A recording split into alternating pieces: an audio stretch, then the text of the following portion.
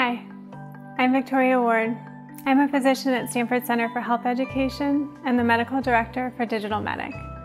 Welcome to Viral Facts. I know a lot of you have questions about COVID-19 because as physicians, we get asked about them all the time. So for the next few minutes, I'll answer one of the more common questions these days. I'm COVID vaccinated, so what am I allowed to do? Well, the good news is the CDC has relaxed some of the recommendations for those people who have been vaccinated, particularly as it relates to visiting another household besides your own. So scenario number 1, the best case scenario.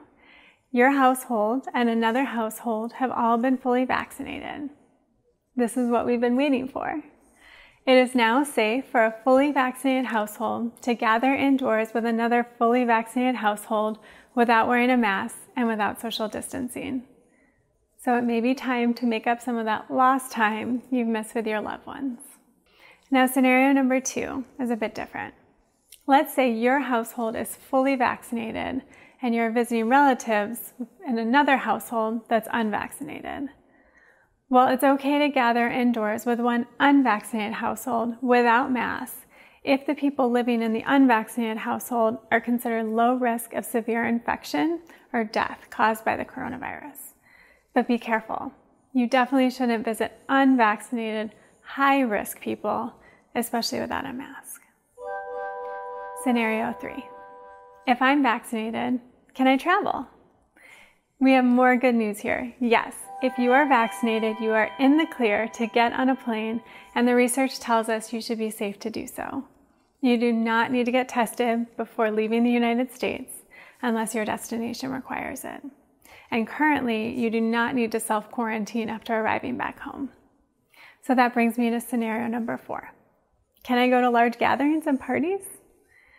Well, the current answer is not yet, especially unmasked.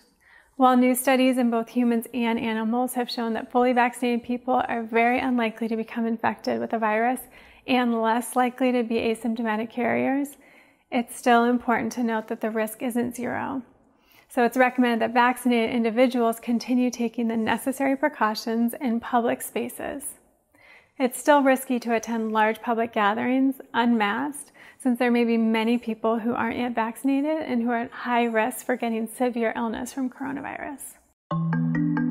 I hope this clears up some of the questions about what you're allowed to do once you've been vaccinated. We'll be back next week with answers to more of your questions. In the meantime, subscribe and ring the bell to make sure that you don't miss our next episode. You can also visit our website for tons of accurate information about COVID-19 anytime.